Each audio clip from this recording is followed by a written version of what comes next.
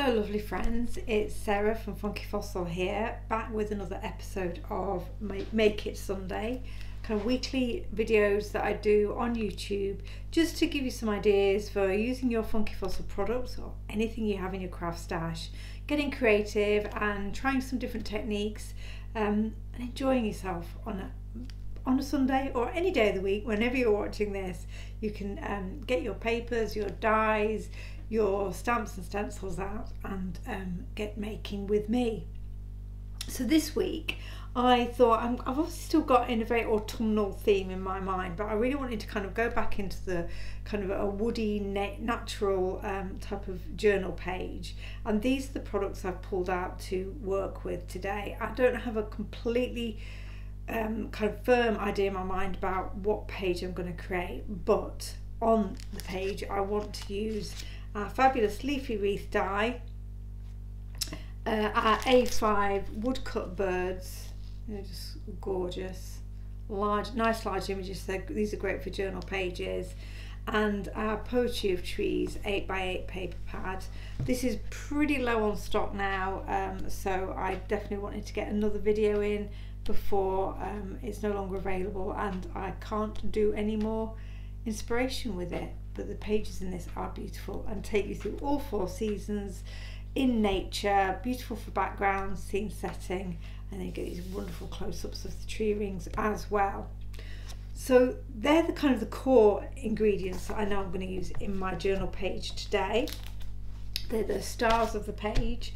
I know I'm going to want to use some embossing powders, and we'll talk through the colours that I use as we go, but I'll need some embossing powders, I'll need some inks, and I'm going to need a circle die because I want to create an aperture on our page so that we can look through from one page to the next, which is one of my absolute favourite things to do.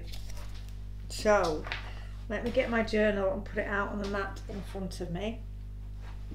I've lost my journal already, that's not a great start. Here it is. So I've got my A5 spiral bound journal, and this is the one where I do quite a few of the pages. I've got the one from last week with our beautiful stag's head there with the cloudy stencil. This is one we did in our Why Not Wednesday recently, the live, where we cut up papers and did a bit of stamping and inking in the background. Here's our Christmas pages from a couple of weeks back. So this is the journal I'm going to create in, and what I've done already is just literally drawn a circle around this circle die. I have no idea where this one is from, and I literally just eyeballed a die that I thought would work nicely in terms of the scale of our leafy wreath die. So this is the die that I'm going to be using as a kind of the frame on this top page, and this circle just about kind of gives me a decent aperture that this is going to, the leaves are going to be able to sit around. Now of course this page is in a journal, so if I had a loose leaf journal where I was able to take my pages in and out, I'd be able to take the page out and do my die cut circle and all would be good. But obviously I can't run my journal through my die cutting machine, so I'm going to have to hand cut this with my craft knife and a cutting mat. So this is not going to be pretty or perfect by any stretch, but I'm not too worried because I'm obviously going to be covering this with papers and with the die cut wreath, so it doesn't have to be a perfect circle. It just needs to be enough that I can see through to the page below.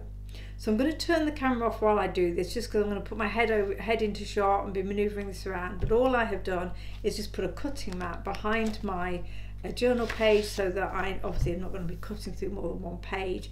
I've got my craft knife. I'm going to do that and then come back and show you the probably very messy results. See you in a second.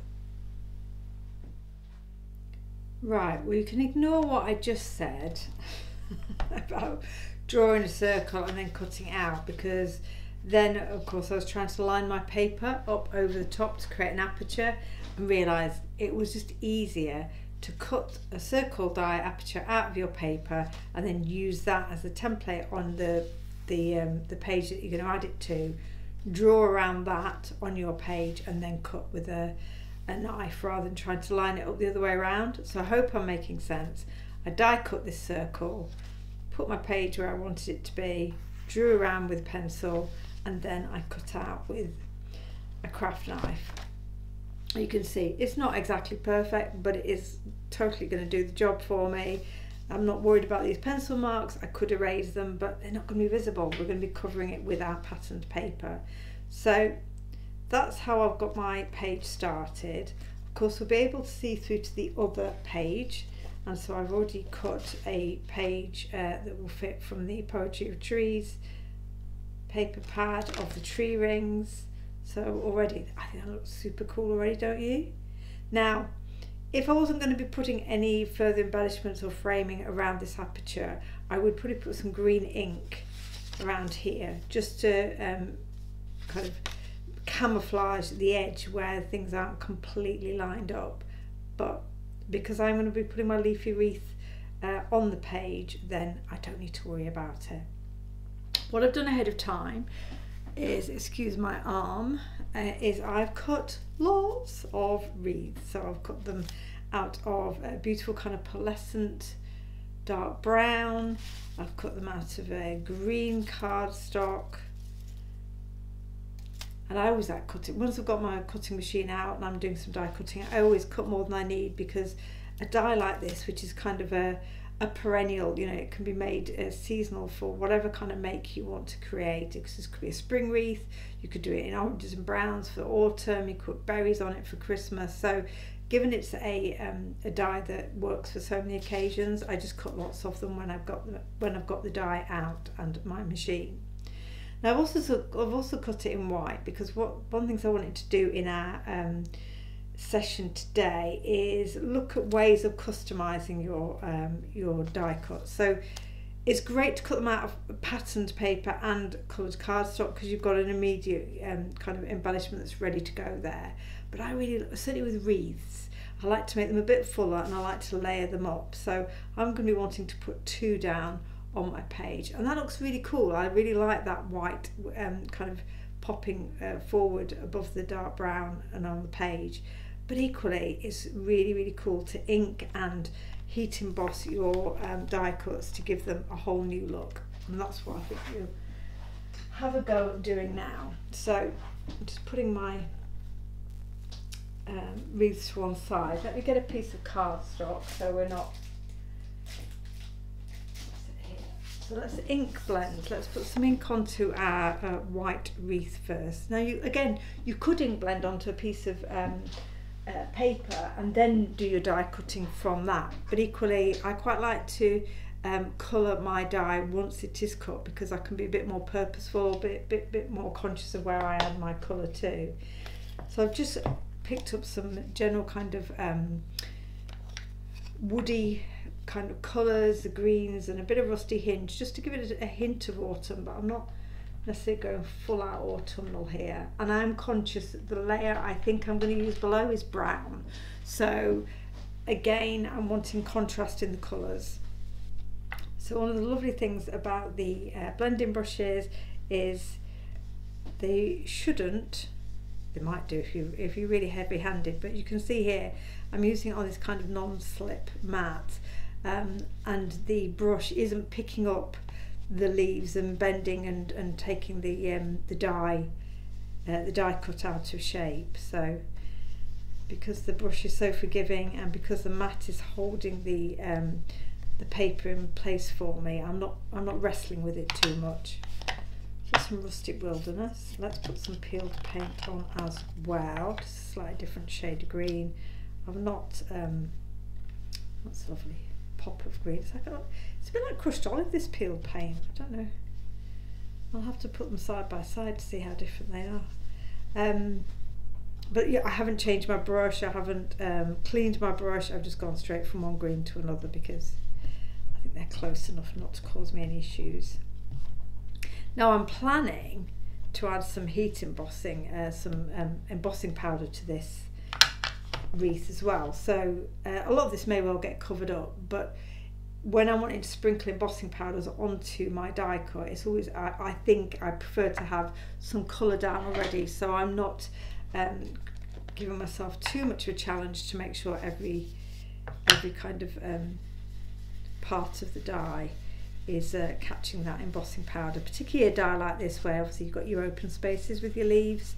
I'm going to want my embossing powders to kind of enhance it rather than completely cover it, just add a bit of texture.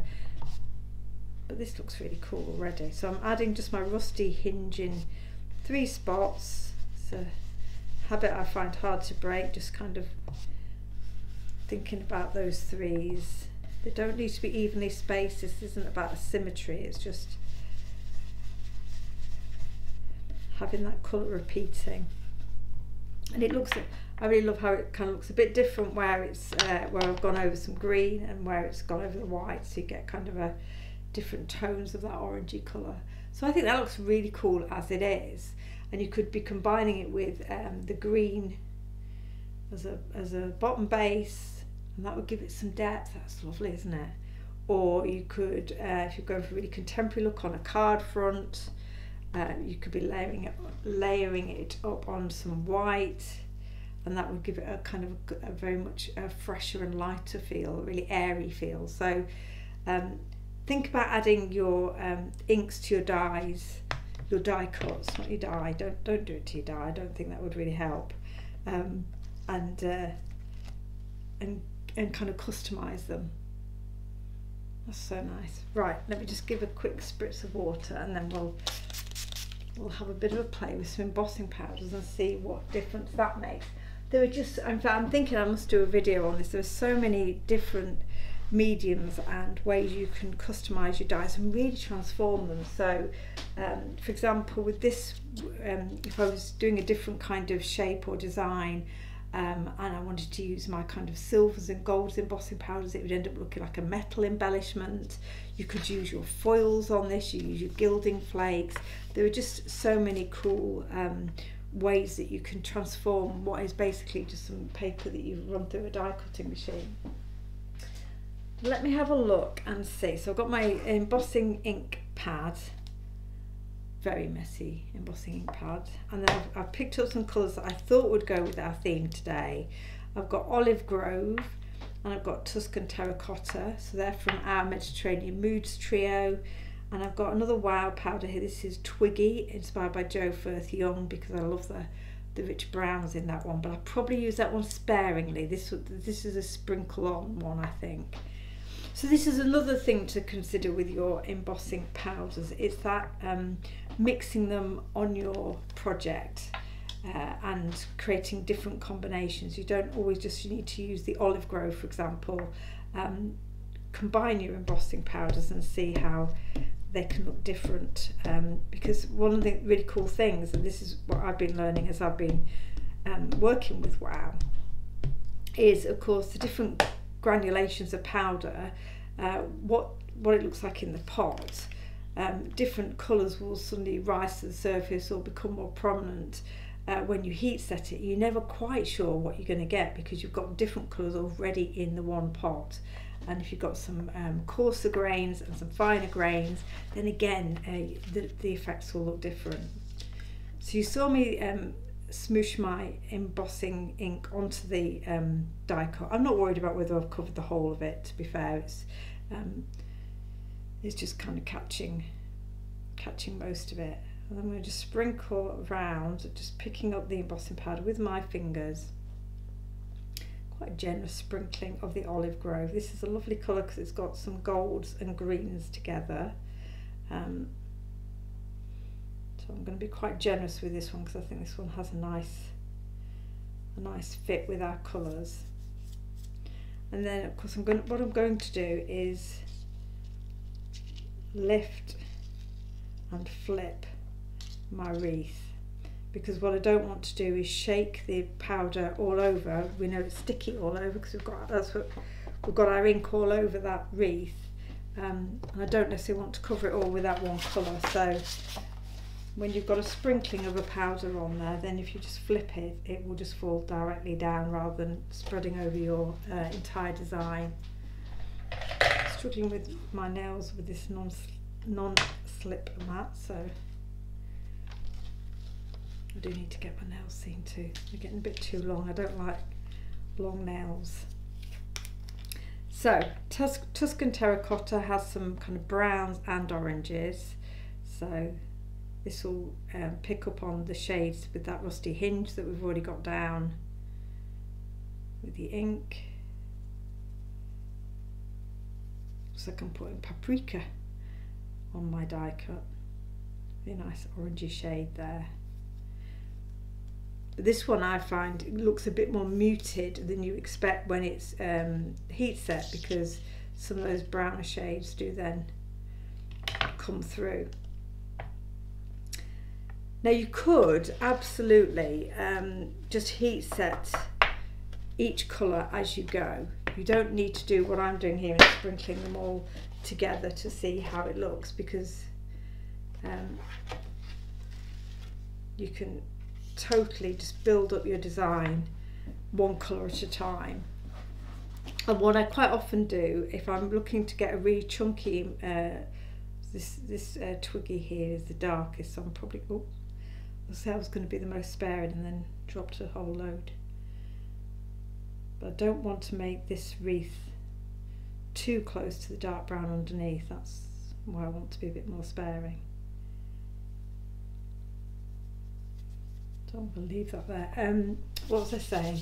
So yeah, you can heat set as you go, but quite often if I'm looking to get quite a chunky or full coverage, I want a very variegated look. I will obviously get embossing powders onto the image and start heating them, and while it's molten I'll sprinkle more in, because then I can see where it's going, and you can continue to build your design as you go. So if you're wanting to go for a really kind of cool metallic look, you can keep sprinkling and layering up your powders while they're melting. Right, that was definitely the green. In fact, I'm wondering whether I should be putting the lids on my pots, because I might want to do that. I think what I'll do with this, because I'm not looking for a full coverage, I will heat set it, we'll have a look, and then we might go in and add a little bit more, rather than me sprinkling as I go.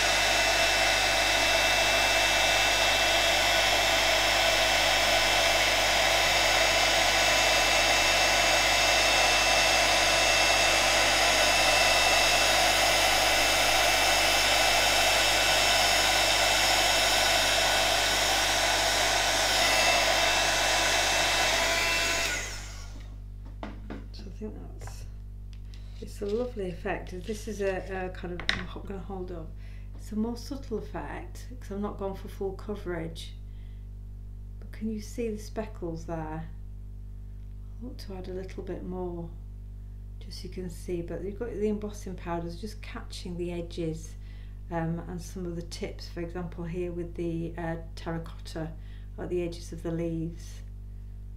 So yeah, it definitely adds a little bit of dimension. Of course, you saw me adding distress oxide to this, so while that ink, that blending ink, was still damp, I could have been sprinkling the powder straight onto it then. Now that I've heat set once, I would need to reapply the embossing ink, but do remember you can heat emboss with your distresses, because they have got a reasonably good open time. I'll put a bit more Tuscan terracotta on because I'm liking that. But I don't want to say, I don't want to lose the green being the primary hue here. So a bit of Tuscan terracotta. And remember, I'll have a maker's bundle in the shop using with a really fab price on a selection of the items that I've used in today's video. So check out what that is. I'm being vague because I don't know as yet, but we'll certainly be putting some of these goodies on sale in store for you. But I'm sure there are ideas here that you either know and it just will remind you of, or will inspire you to have a go with. I just think dyes are we can be quite literal with our dies, and some dies are intended, aren't they? They're an outline die for a stamp, or they're a sentiment die, but even sentiment dies you can really customise and make them look really fantastic with different finishes. So yeah, just be creative with how you might use your dies. Now I'm not going to put that into a single pot because I forgot to decant my terracotta before I put my olive grove, so I've got a bit of a mix going on there. I could put that to one side, but I have just put it in the bin. Apologies, there wasn't much there. One more burst of heat.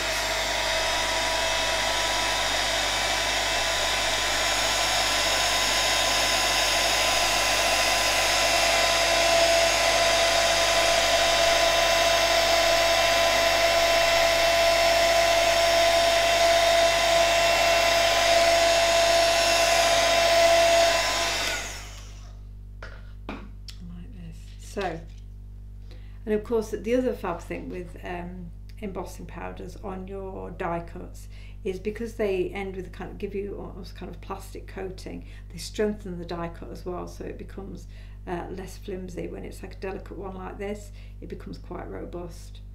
I don't think I'm going to add an awful lot more to it, but what I think I'll do is maybe add a bit of rustic wilderness back in the ink.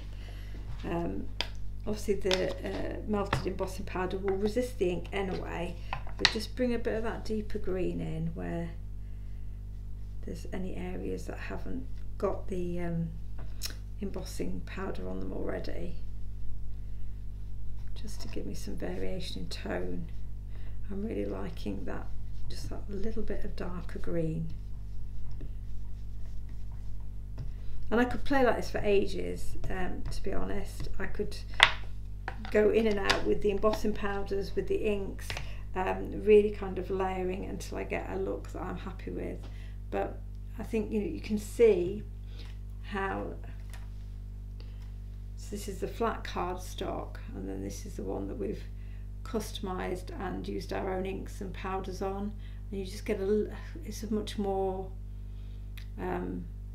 varied look. You get more depth by customising it with your inks and powders, and of course that way it will absolutely match the colour scheme that you're working with. What did I do with it? There we go. So I think we will layer up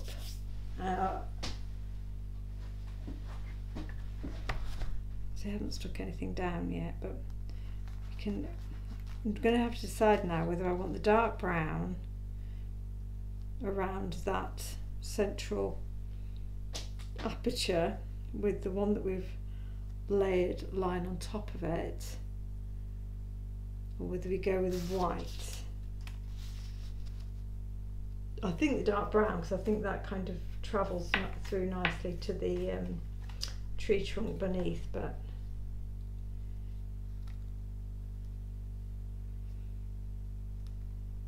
yeah, I think I'm going to go the dark brown. But it's nice just to, I do like with the wreaths having 2 or even 3 different layers kind of coming together, because it just gets fuller and fuller as we go.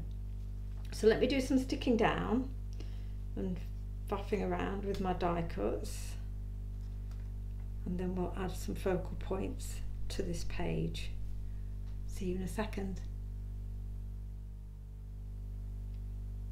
So I've stuck down the elements that we've been putting together for our journal page now. So we've got our 2 layers of the wreath now attached over the aperture we created. So you can see how that looks. I really like it with the white behind it actually. I'm in a bit of a dilemma about whether I have the page below white or whether I stick with the tree trunk. I'm looking at it in the camera, which is why I'm pausing. So I've stuck this down so it is there. Look how cool that looks as well on the other side. So I can decorate this page here, and I'll have that fantastic kind of detailing within the circle. So I have already stamped and heat embossed a couple of the images from the wonderful woodcut birds by Mabs and Wall. I've heat embossed the little wren image, super cute. I mean, it's little as in it's a reasonable size stamp, but of the birds it's the smallest one in the set. And I've also black stamped and clear heat embossed the woodpecker as well, because I'm thinking, and it's funny, isn't it, how these pages start to come together once you get working on them. I'm thinking of using my scraps on this opposite page, so an offcut of the tree trunk that we used for here, and of course the circle that we cut out of here. I was thinking I could put that underneath almost as a spotlight, bit of detail for our woodpecker to be sitting on. So I'm thinking that was where that page will go. I'm going to add a bit of stenciling and a bit of colour to it, but I also want to have some white space on that page, which makes me think that our little wren could be tucked into almost like this kind of leafy nest behind this kind of aperture. As I was looking up at the woodpecker, and then one of the sentiments from that stamp set is "keep going, you got this," and that could be in the corner. So now I'm looking at it like that, I do think actually that tree ring background, the tree trunk background works quite well with the wren sitting in there. What I then need to do is obviously, and this is how why journaling it just keeps going and going, is I could then go on and add more detail to this page here where we've got our wren, because obviously when we turn over the page he'll be kind of floating, so I need to add something to ground him for when we turn that page over. But for now I think that's looking like it's coming together nicely. So I'm going to adhere these pieces down, do a little bit of inking and stenciling on this side, so you will see the finished result in the thumbnail. But the key thing I wanted to just kind of explore today was creating an aperture within your journal pages, so you're looking from one page through to the next, and also customizing your die cuts using your embossing powders, your inks, to get the kind of the look that you want to suit your page or your project. So having done both those things, and this page being where it is, I think I'm going to leave it there for this Sunday, and you can see the finished result in the photo with this video. Check out the Sunday Maker Bundle, which will have a combination of these products on sale in my shop. And I really do hope that you like and subscribe to my channel, because we put new content on every Sunday. We're live every Wednesday, and we really want to grow the channel so that we can reach lots of lovely crafters and get them inspired in using their wonderful products. So I shall see you again very soon, and hope you have a lovely creative day. Bye for now.